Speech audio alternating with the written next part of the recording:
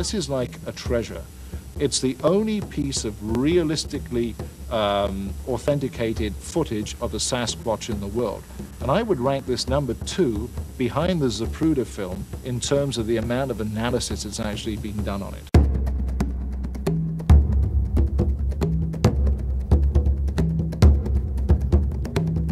Please support this channel by subscribing and leaving comments.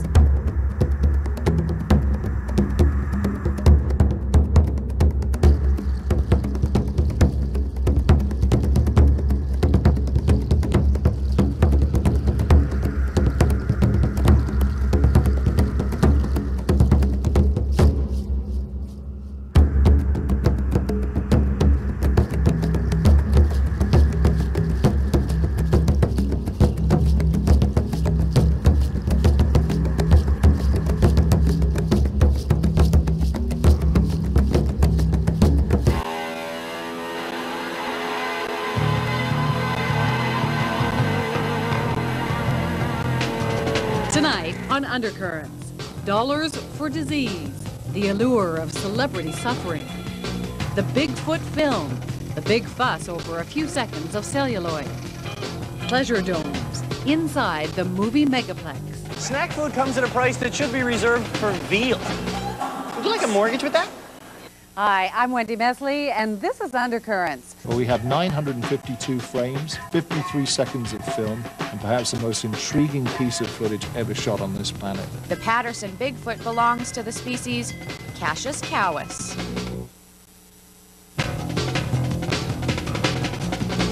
Movies are stuffed with digital special effects. You can even make your own on a computer at home. So we all know that just about any photographic image can be faked. But as Catherine Legg reports, the skeptics haven't yet won the battle of the Bigfoot film. This is the 20th of October, 1967. The venue is Bluff Creek in Northern California. Roger Patterson and Robert Gimlin are looking for traces of Sasquatch. Patterson had a book to push and a documentary he was working on. And this was the centerpiece of his documentary. And they see a figure crouching by the stream. It stands up. They are immediately aware that this is not a human being, that this is a Sasquatch. They had a guy in a suit, and they had him practice over and over again, practice the walk. Eventually, it walks up into the hills where it is lost from sight. And this becomes? This becomes history. Well, we have 952 frames, 53 seconds of film, and perhaps the most intriguing piece of footage ever shot on this planet. It's called the Patterson film, and for more than 3 decades, it's survived as the proof of Sasquatch existence. But in today's know-it-all media culture, this film just can't be. Or one of the greatest hoaxes ever found. There's no doubt in my mind that the Patterson film is a hoax. Using the latest computer technology, we've stabilized the film so it's easier to see. For me, its behavior is definitely odd.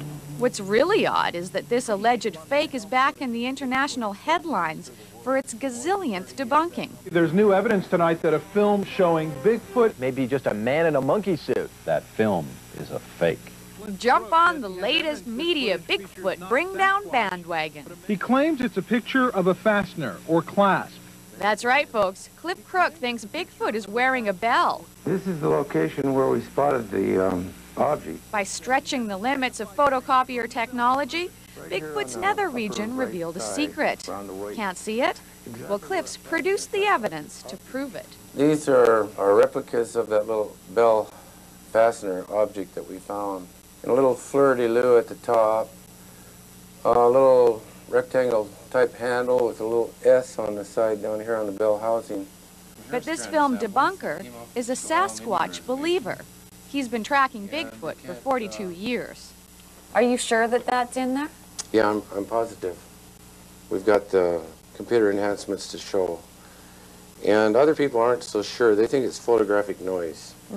Once again, Cliff sees this in this, and he's taken some flack for it. Threats in the mail.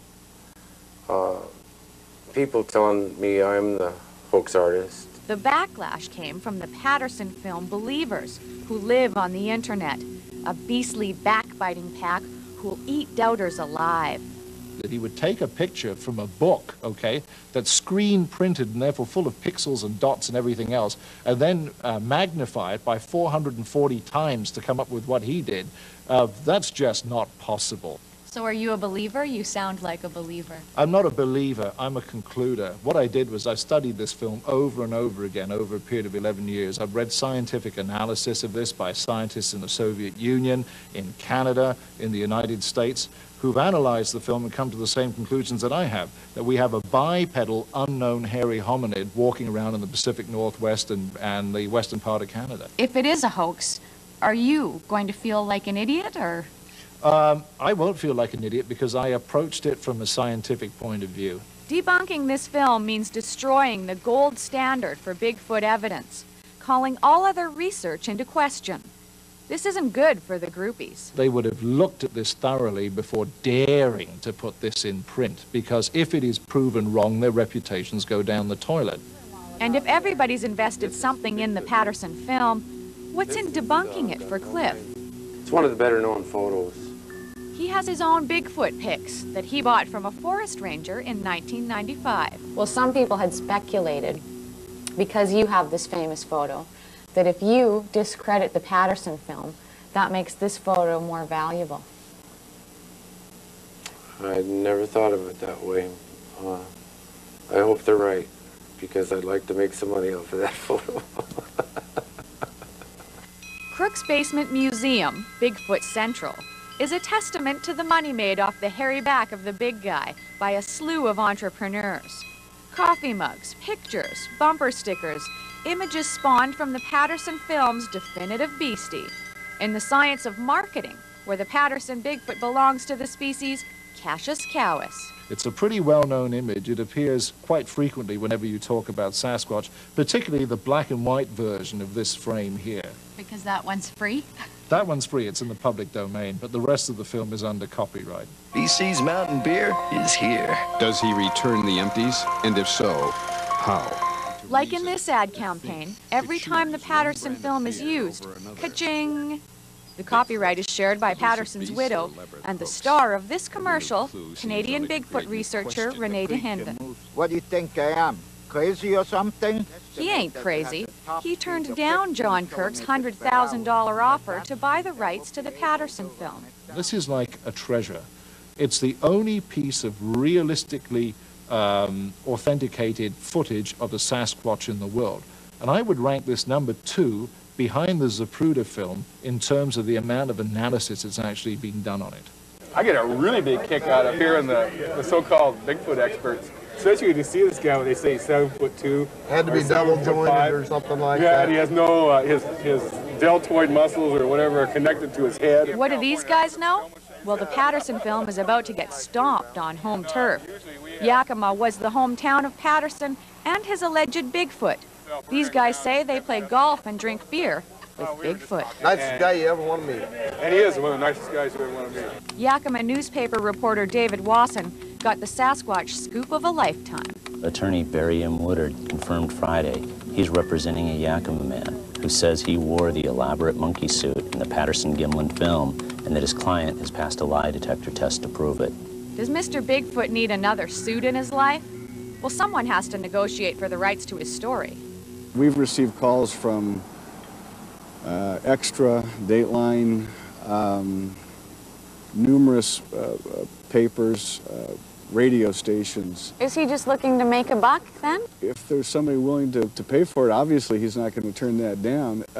That wasn't his motivation. But even if Bigfoot publicly cops to the hoax, you won't shake some believers. I don't think there's much you could do to alter their opinion on the film, or probably crop circles, or, you know, the alien autopsy or anything else. A creature appears to be walking in an upright position, 8, 9, maybe 10 feet tall. It's so easy to make fun, asserting an insufferable smarty pantsity. Introducing the Sony Digital 8 Handycam camcorder. It's a grotesque human. Single-handedly solving the world's great mysteries. Media Culture 101. If you can't explain it, exploit it.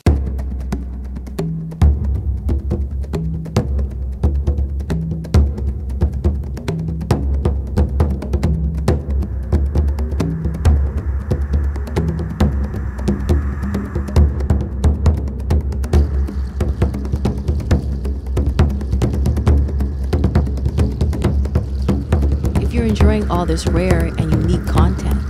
Please show your support by subscribing and leaving comments.